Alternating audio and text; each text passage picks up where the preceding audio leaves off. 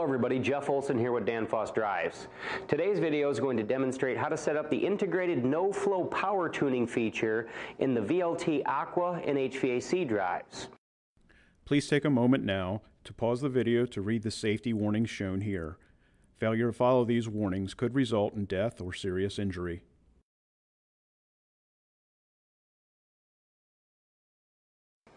We're going to use this pump demonstrator unit to display this feature. You'll notice that the demo has 3 pumps and 3 drives on it. For the purposes of this video, we're only going to be using one pump, which is a 1 horsepower pump I have here connected to this VLT Aqua drive. The demo also has a series of control valves. Now, I'm going to step you through the process of setting up these parameters, but the first step in the process of no-flow power tuning is to create a true no-flow situation. I'm going to accomplish that by closing the valve on the discharge side of our pump here.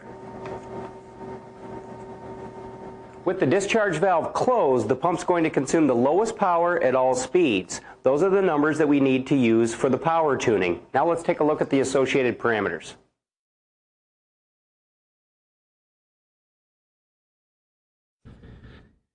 So we want to start out by going into main menu parameter group 22, application functions. So I'll enter that group, and then I'm going to move down to 22-2, no flow detection.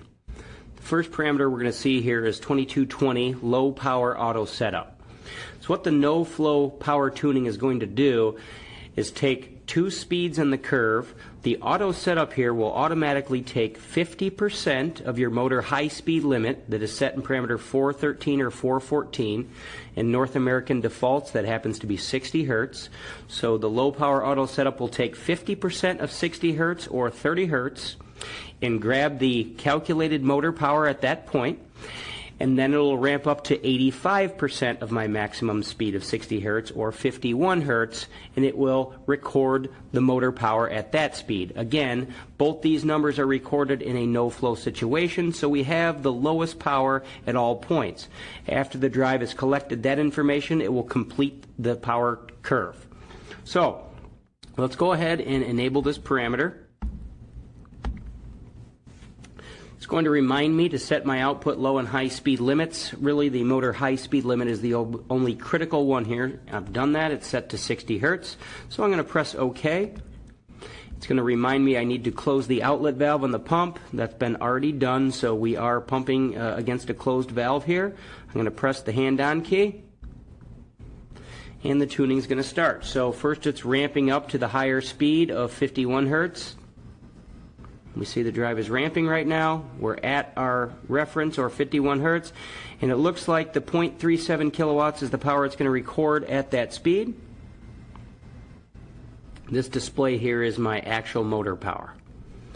Now it's ramping down to the lower speed of 30 hertz, and it looks like 0.09 kW is the power it's going to grab there. Alright, the auto setup has been completed. It's telling us we can open the valve. I'm going to press the OK key, and it's going to save that information. I'm going to go back through a couple more parameters here and explain exactly what happened. So I'm going to move down to the next parameter, low power detection. This is enabled by default after executing the tuning sequence. So that is enabled, and we need to have low power detection on in order for this to work. Low speed detection is not necessary. That's for detecting no flow based on running at minimum speed for a certain amount of time. That's usually applicable in a PID pressure application.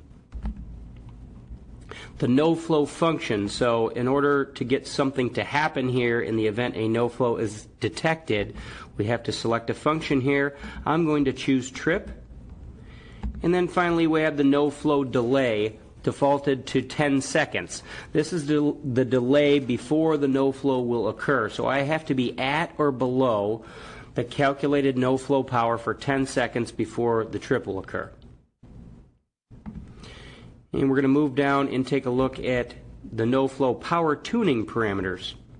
So first of all, 2230 is simply a readout of the calculated no flow power at any given speed. So if we reach this no flow power, our timer should be counting. If we're still at or below that power after the timer has expired, the drive will respond.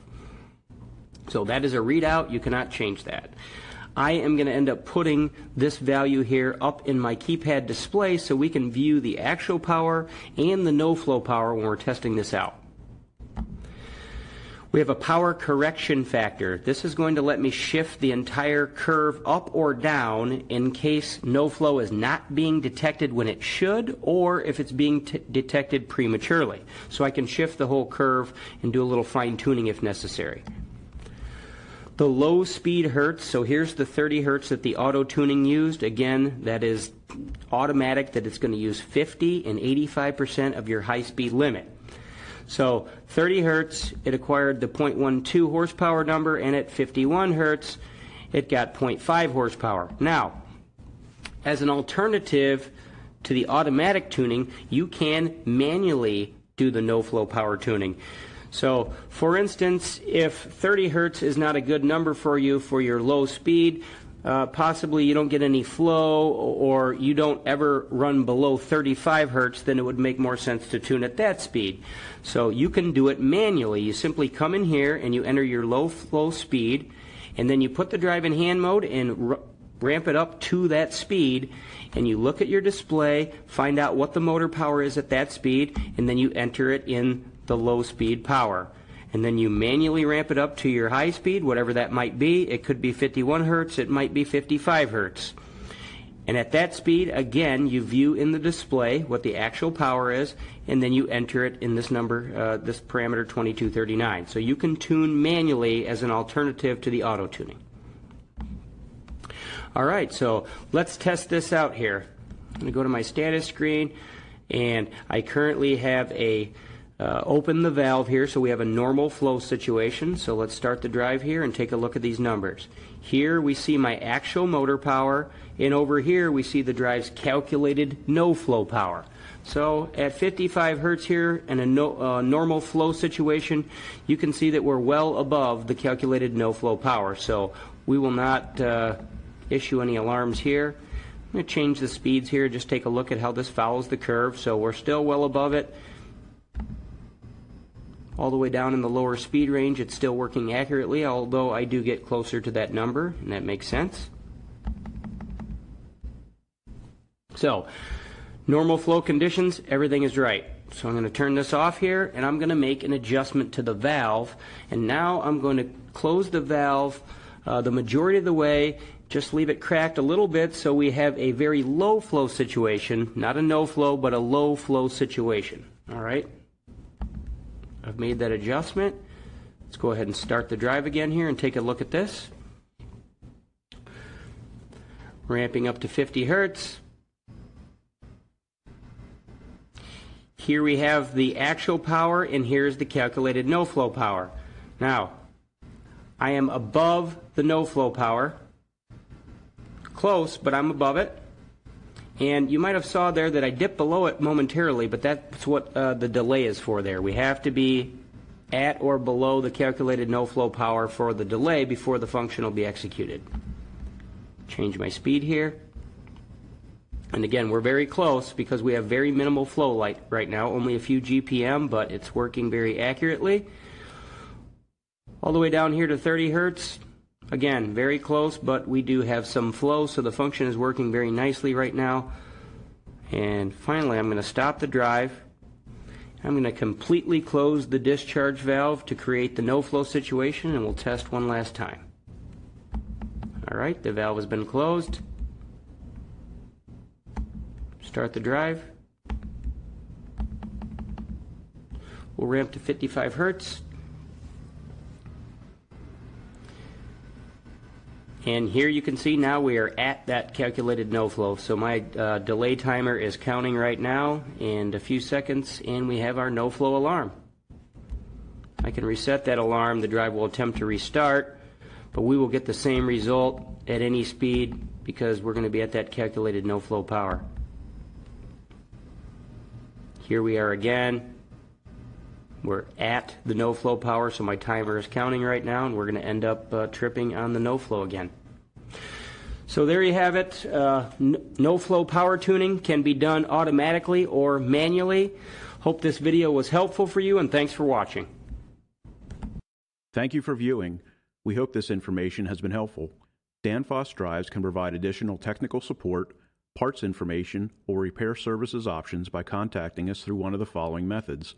For immediate access to customer service or a technical support expert in North America, call 1-888-DANFOSS or 1-888-326-3677 or contact us through email.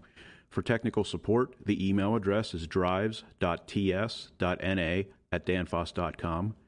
For customer service, the email address is drives.cs.na@danfoss.com. For after-sales service, the email address is drives.ts.service.na@danfoss.com. Additional information is also available on our website at www.danfossdrives.com.